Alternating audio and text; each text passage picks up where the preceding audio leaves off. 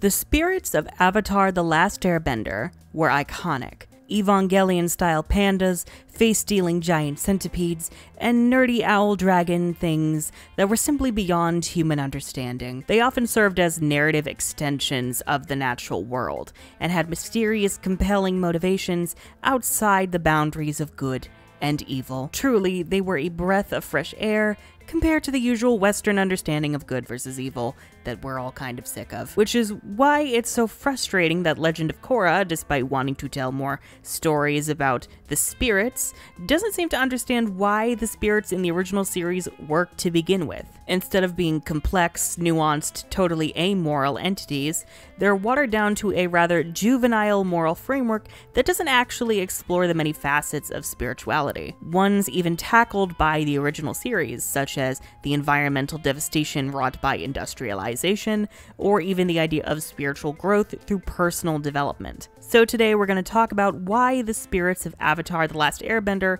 worked so well, and how Legend of Korra understood none of it. In Avatar, spirits are inherently linked to the natural world, be they embodiments of different aspects of nature, or guardians of a specific forest or town. They're often directly involved whenever the natural world around them has been disrespected or threatened. They're not fully understood entities from another dimension. Rather, they're a sort of metaphorical, abstract vessel for the world of Avatar itself. Spirituality is also seen as a way to understand oneself in relation to the rest of the world. General Iroh's enlightenment, his spiritual aptitude, is an extension of his ability to understand both himself and the ways of others, and the invisible connections between them. It is important to draw wisdom from many different places. Understanding others, the other elements, and the other nations will help you become whole. When Aang undergoes the process of unlocking his chakras, each one involves him confronting some kind of mental or emotional block. The trauma of having lost his people, the fear of hurting someone with his firebending, and the love he has for others. We are all one people, but we live as if divided. We're all connected. His spiritual growth is his personal growth. It's more than just, ooh, spooky ghost thingies must be respected. Likewise, spirits are not concerned with the concepts of good and evil or light and dark. They're beyond any kind of man-made construct. Spirits instead have specific motivations and causes. They have relationships with each other and the land that they're a part of. As such, they act directly in response to those things being jeopardized. In order to calm them, you must understand what caused them to wreak havoc, if they can be calmed at all. Take Heibai, for instance. When the forest his statue is in is razed by the Fire Nation, he goes on a rampage, attacking any humans in the nearby village as retribution. You are the spirit of this forest. Now I understand. You're upset and angry because your home was burned down. He doesn't care that they're Earth Kingdom citizens, because to spirits, the lines between nations are imaginary ones useful only to humans. Likewise, we don't see where those he takes are whisked off to. They aren't killed or thrown in some spirit prison, but they simply vanish from existence. To appease Heibai, Aang has to understand why he is rampaging to begin with. Once he discovers the link between Heibai and the destroyed forest, he realizes that the Fire Nation's actions have ruined the spirit's home. To appease Heibai, Aang shows it the acorn that Katara showed him earlier, using it as a symbol of hope that the forest will one day grow back. When I saw the forest had burned, I was sad and upset. But my friend gave me hope that the forest would grow back. This does in fact appease Heibai. He returns to his pacified form and then leaves, releasing his captives through a bamboo thicket that grows in his place as he disappears mysteriously into the night. Then there's the Painted Lady, the spirit of the Zhanghui River in the Fire Nation. The Painted Lady. She's part of our town's lore. They say she's a river spirit who watches over our town in times of need. She was believed to once watch over a small fishing village on the river. However, the industrialization of the Fire Nation has led to pollution of its own environment, with one of its factories heavily contaminating the Zhanghui River and bringing illness upon the village. We're a fishing town. At least that's how it was before the factory moved in. Army makes their metal there. Moved in a few years ago and started gunking up our river. And now our little village is struggling to survive. It's believed that this drove the Painted Lady away as well. Rather than seek retribution, she is seemingly vacated altogether. But when Katara masquerades as the Painted Lady to protect the village, heal its people, destroy the factory, and inspire the locals to clean the river, the Painted Lady directly visits and thanks her.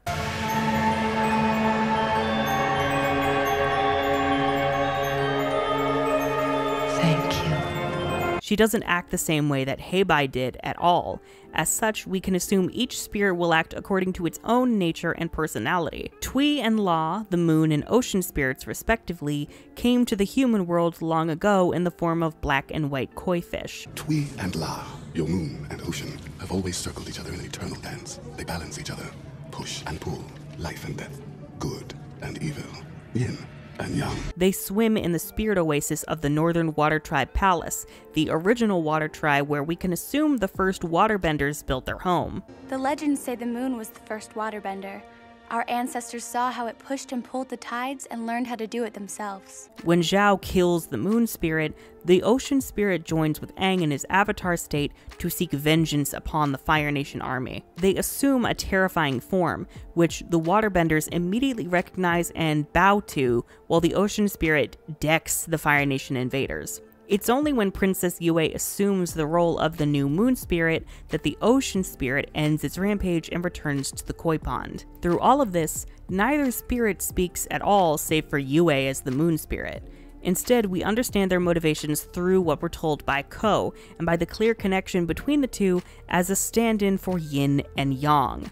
Remember that bit for later. Then we have the freakier spirits. Firstly, Ko the Face Stealer, who lives within his own domain in the spirit world. A spooky, gnarled tree surrounded by a thick fog and a petrified forest. We don't know exactly why or how, but Ko is not very fond of humans. Well, except for their faces. When he encounters one or any living thing, he waits for them to express even the slightest hint of emotion. Once they do, he steals their face to wear for himself, leaving his victim a faceless husk. When you speak with him, you must be very careful to show no emotion at all, not the slightest expression, or he will steal your face. He is rather mysterious. Again, we don't know why exactly he does this, though we do know that he isn't fond of Avatar Korra in particular, having stolen the face of his lover. How could I forget you? One of your previous incarnations tried to slay me. Oh, it was something about stealing the face of someone you loved. It gets further explained in the comics, but it's honestly much more interesting, leaving so much of Ko's nature as a mystery. It adds to the frightening power of his presence. Even his form as this giant centipede lurking within the darkness of a hollowed tree inspires sheer terror as he coils around Aang. He does provide useful information that helps Aang, giving insight into the nature of the moon and ocean spirits and their corporeal forms. He could have easily lied if he were indeed truly evil, but he doesn't. He tells the truth, and though he does try to seize an opportunity to steal Aang's face when he expresses excitement, even trying to scare him at points, Ko accepts when Aang manages to go back to a neutral expression and leaves. If anything, Ko is more mischievous and a little bit petty than he is outright evil. Wan Shi Tong, he who knows 10,000 things, has an insatiable curiosity. He longs to collect all the knowledge of the universe and gather it within his library thanks to his foxy knowledge seekers. He believes in knowledge for knowledge's sake. He's also not very fond of humans, because in his experience, humans abuse that knowledge to outwit and destroy each other. Humans only bother learning things to get the edge on other humans, like that firebender who came to this place a few years ago, looking to destroy his enemy. It is a corruption of what Wan Shi Tong loves. He doesn't care about the different sides in a human war, seeing it as little more than another repetition in humankind's long and fraught history. You think you're the first person to believe their war was justified? Countless others before you have come here, seeking weapons or weaknesses or battle strategies. Throughout the entire show, spirits are not really depicted as light or dark, good or evil. They simply are. Some may be more cruel than others, but they don't quite adhere to a human understanding of morality. And how could they? Even the constructs of morality are rather young compared to the timelessness of spirits. It's like trying to ask whether a hurricane or a blizzard is good or evil. The weather is not good or evil, it simply is, and spirits are very much the same, except with a bit more attitude. I'll delve into this a bit later, but it basically boils down to the difference between immoral and amoral. Human morality is a construct that varies wildly between regions, cultures, religions, time periods, and even individual people. What is considered good or evil, or even good or bad, yes, those are different, depends on all of these different factors. To be evil would be going against morality, and thus immoral. Amorality, however, is the objection of this system altogether. To be amoral is not to be good or bad, evil or good, but rather to not operate within this framework to begin with. Spirits are neither good or evil, but rather amoral, acting outside of any kind of moral framework. But Legend of Korra, it doesn't quite view spirits this way. I really do appreciate that Legend of Korra wanted to explore spirits more in depth. They were such a fascinating part of Avatar's world, it makes perfect sense that its sequel series would want to do a bit more with them. However, it does so without understanding what made the spirits of Avatar unique or interesting, and instead tries to explain the spirits, the rules around them, and their world logically and according to human understanding. And by doing so, they rob the spirits of their air of mystery, their mysticism, their inherent connection to the natural world, and their indifference to human ideas of morality. Spirits first begin appearing naturally in Book 2, Spirits. In the original series, spirits were incredibly distinct, largely due to their rarity. They could appear as humans, as animals, as unique chimeric creatures based on different animals, or as something completely different and alien altogether. But because spirits are so ubiquitous in Korra, it resulted in a need to simplify the design of the quote-unquote average spirit. They needed common ones that could just easily be thrown into a scene without the need to give them unique designs. And thus, you get colored paint blobs just flying around everywhere. Spirit, why are you angry with us? What have we done to offend you? There's no real character or personality to these gooey globs. They're more akin to generic energy monsters or Studio Ghibli extras than the otherworldly entities or characters of the original series. The closest you get are the gophers Korra and Jinora encounter when they first enter the spirit world, angered by Korra inadvertently disturbing their home and then trying to bend at them. Get out of our world! Get away from me! Ugh. She tried to bend at us!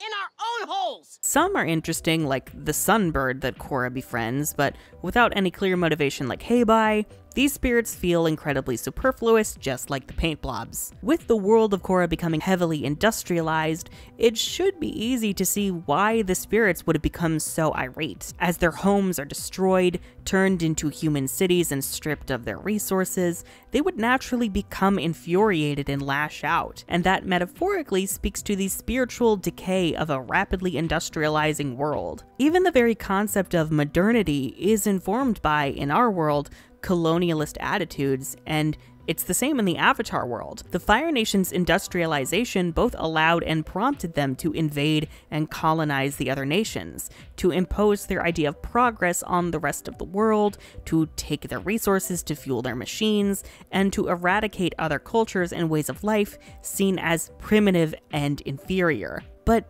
none of that is really part of Book 2's conversation about spirituality. For more about this topic regarding colonialism's lasting effects, I recommend Kay and Skittles' video about the politics of Legend of Korra's Book 2. But through all of Book 2, the story only pays lip service to this idea of industrialization and, by extension, colonization leading to spiritual decay, and even taking the very concept of modernity for granted without investigating where it comes from. It is all instead boiled down to a very black and white battle of tradition versus progress, and even worse, a battle between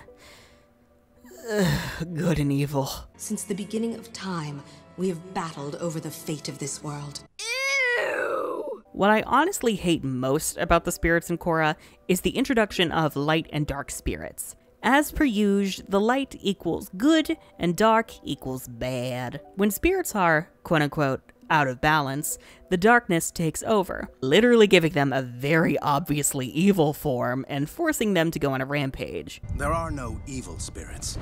There is light and dark in them all. But when they're unbalanced, the darkness takes over. Instead of spirits being amoral, existing outside of moral frameworks of any kind, Legend of Korra tries instead to shoehorn spirits into a very basic Western good and evil framework with this light and dark system, in which light is the fave, obviously. Take Heibai, for instance. When he was rampaging, it wasn't because he became a dark spirit. The destruction of the forest didn't turn him evil. Instead, he was just genuinely in pain and lashed out at any humans in his path.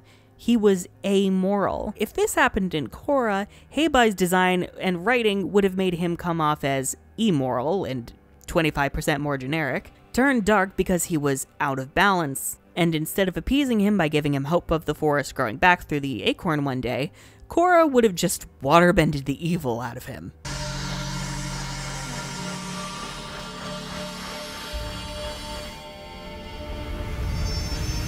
Nope, no longer do spirits need a specific reason or a motivation to be upset, nor do they need a unique response to the situation.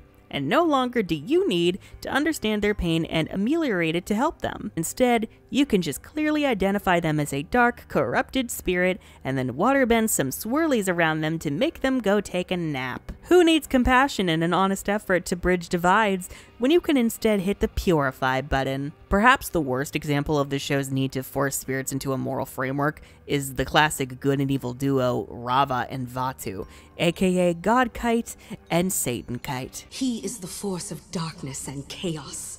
I am the force of light and peace. Aesthetically, they do resemble the yin and yang symbol, something Tween Law already fulfilled, grumble grumble, but philosophically they are a complete misunderstanding of the concept. Yin and yang are not good and evil.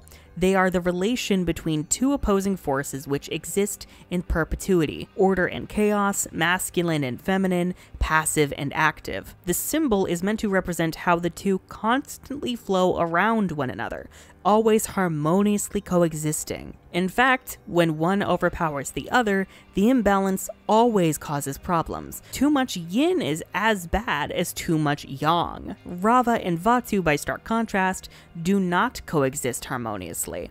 Instead of dancing around each other, they battle constantly for control. Since the beginning of time, we have battled over the fate of this world. One always seeks to dominate the other. That's about as far away from yin and yang as you can get, and yes, Rava, or in this case Yin, having dominance is as much a bad thing as Vaatu being loose. But instead, Rava is portrayed as light and good, meaning we're supposed to want her to overpower Vaatu's darkness and evil. It is a projection of Western moral frameworks on a completely amoral concept. Legend of Korra is not alone here. Most Western media takes this framework of good and evil for granted, given it's the system that we have all lived in and had ingrained in us since birth. But what makes it sting especially is how it completely fails the amoral spectacle of the original series. Not to mention, I'm just annoyed by, once again, the lip service to balance. He cannot destroy light any more than I can destroy darkness. One cannot exist without the other. But then the goal is not to have Rava and Vaatu coexisting in the Avatar in harmony, which would actually embody the concept of yin and yang. Instead, the goal is to lock Yang inside of a tree for 10,000 years because apparently Yang is Satan. This is your prison now, and I will close the portal so no human will ever be able to physically enter the spirit world and release you. Yin dominates the world, and apparently that imbalance is a good thing because the right side won. One cannot exist without the other. This robs the world of the rich complexity and mystery of spirits. Not to mention, it also takes away the complexity of Unalaq as an antagonist. Legend of Korra loves to paint its villains as always having a point, but just going too far in their ambitions. The problem was, those guys were totally out of balance, and they took their ideologies too far. And in Unalaq's case, it's actually kind of hard to decipher. He claims to want to give the world back to the spirits and return to a world which had more reverence for them. You think what Avatar Wan did was good? Driving almost all the spirits from this world? In the original series, that would have likely made him want to disrupt industrialization, but again, Legend of Korra doesn't really seem interested in the connections between spirituality, industrialization, modernity, and colonization. So we're kind of already starting on very shaky ground. This is made worse by the fact that Unalaq himself is written as a deceitful, manipulative character who seems to derive pleasure in tormenting his enemies, and even disregards the well-being of his own children. You're no brother of mine. You betrayed me. You had me banished. Yes, I did. Any kind of virtue or goal that he claims to have for the spirits doesn't come across as sincere, but as a facade for his evil ambitions. And they took their ideologies too far. He didn't go too far, he was just a fucking liar. He's a cartoonish villain, amplified by his loyalty to Satan Kite. 10,000 years of darkness begins. There are no evil spirits. Because Vaatu is depicted as inherently evil and must be stopped, it makes any attempt to liberate him come across as evil for the sake of evil. It robs the story of any nuance, devolving it into a conflict not about the clashing motivations of characters and their opposing values, but the literal forces of good and evil shooting light and dark energy beams at each other. It's not like the evil of human characters like Sozin, Azulon, and Ozai. Each of them were imperialist tyrants with their own motivations. Sozin deluded himself into wanting to spread his idea of prosperity and was partially driven by spite towards Roku. We should share this prosperity with the rest of the world. In our hands is the most successful empire in history. It's time we expanded it. Azulon, from what we've seen, appeared largely cold and detached, focused solely on expanding the empire from a very dispassionate view, and Ozai was a cruel, sadistic bastard fueled by ego. The through line for all of them was the Fire Nation ethos of self-righteous superiority, a belief that might makes right. You're weak, just like the rest of your people. They did not deserve to exist in this world, in my world.